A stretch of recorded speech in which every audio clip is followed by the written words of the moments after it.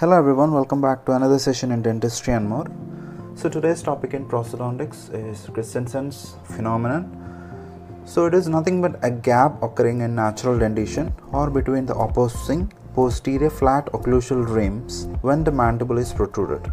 So that is a creation of posterior open bite.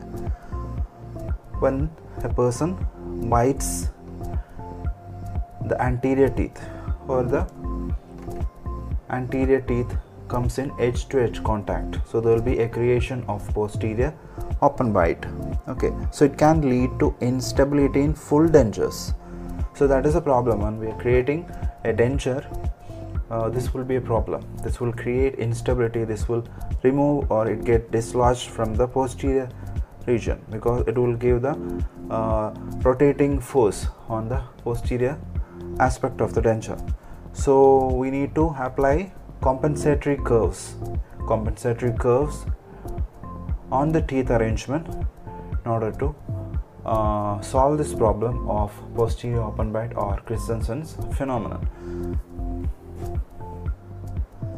So in case of denture, we need to have the simultaneous anterior and posterior contacts when the mandible is protruded. So it should not be there in denture. So we need to have simultaneous anterior and posterior contact when the patient brings the mandible to touch the or brings the lower denture to touch the maxillary central incisors or the front teeth. So we need to have a simultaneous contact for the anterior and posterior in order to solve this problem. Okay. And this gap is always proportional to the condylar angle. Okay, so it is proportional to the condylar angle. So we need to use a wax wafer to record it. Then it can be subsequently be used to set the condylar angle on the adjusted articulator.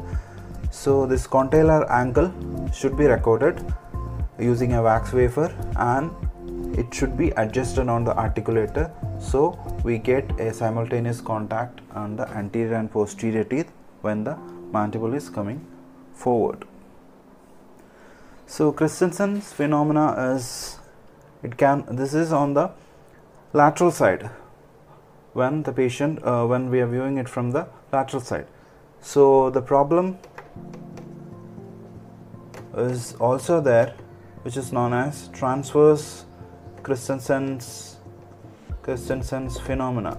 Okay, and when we have a well adapted occlusal rims and the patient produces a lateral movement, so lateral excursion and creation of a V-shaped gap between the rims and the molar region of the balancing side. So this is a working side, this is a non-working side or balancing side.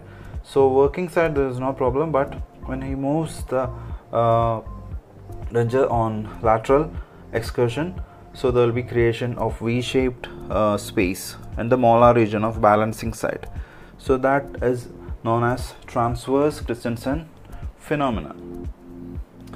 So this can be the sagittal phenomena and this is the transverse phenomena. Okay, so sagittal phenomena, when the anterior teeth are in contact, there will be a V-shaped space creating at the posterior molar region, that is a posterior open bite.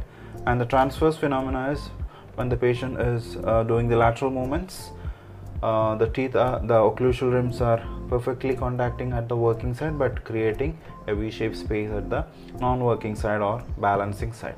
So these two are the Christensen's phenomena.